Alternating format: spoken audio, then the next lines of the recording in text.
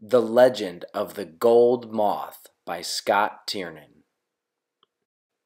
Mir the moth was brown with sparse fur-like scales, which made Mir's wings slightly translucent. This was unlike any of Mir's friends in the woods. All the moths Mir knew were fluffy with ornate markings because of their dense furry scales. Though they did not all look the same, all of the moths in the wood were kind to one another and enjoyed flying together. Even when all of the moths had fun together, Mir knew there was a reason to have translucent wings, but just didn't know what exactly that reason was. At night, Mir had to be careful because Mir became colder quicker, so Mir wasn't able to do everything the fluffy moths could. Though they tried to include Mir as much as possible, sometimes Mir had to sit out. However, during the day, Mir could fly higher than all the rest because Mir wasn't weighted down by the extra fluffy scales. But at night, Mir would look to the moon and dream of touching it. Mir felt so drawn to the cool, luminescent light. One night, when the moon was as round and big as the eyes that stared at it, Mir said, "I'm gonna do it." And Mir flew.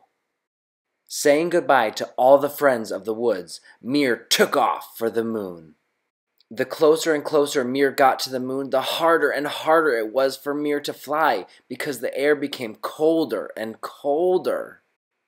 But Mir persisted, and Mir's wings grew stronger with every flutter because inside Mir heard a voice say, "Follow the light and change will come."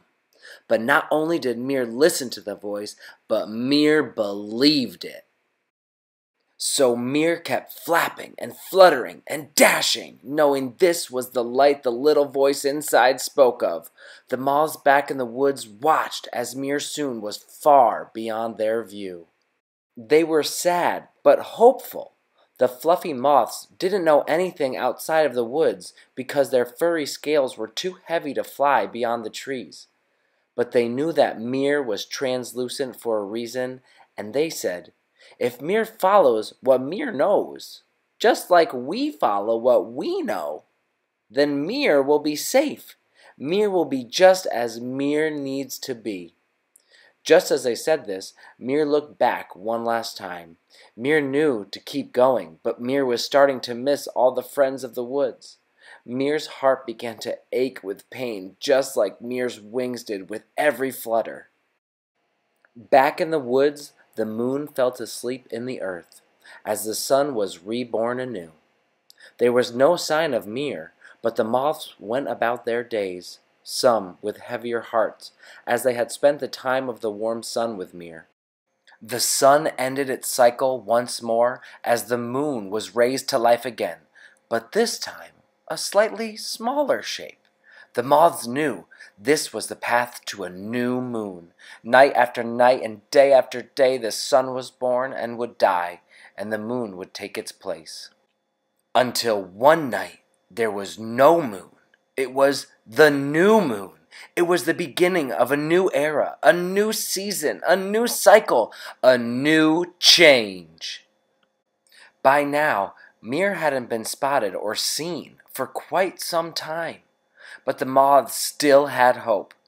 Maybe the new moon would bring Mir back to us, they thought, so they held on. Sun born, sun died. Moonrise, moon hide. Night after night, day after day, no sign of Mir's beautiful translucent wings. Until one night when the moon was highest in the sky and as round as the eyes that watched it, when all of a sudden a shooting star shot across the sky. And another, and another. It started to look like zip-zapping fireflies zooming around the moon. But the stars didn't burn out or disappear. They actually became brighter and brighter and started turning from the silvery color of the moon to a pale yellow. Then they became a brighter yellow, and as they grew in size, the moths of the woods could see that they were golden, glimmering, and shining. Then one of the moths said, "It's Mir!" Mir came back gilded in the sun's rays that the moon reflected into the wings. Mir's brittle, translucent brown wings absorbed the golden beams of the sun, which now Mir harnessed. Along with Mir came a whole new group of friends from foreign woods who heard and believed the same voice Mir did.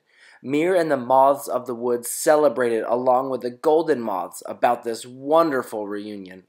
And every night of the full moon, you might be able to find Mir, the gold moth, along with a few golden friends.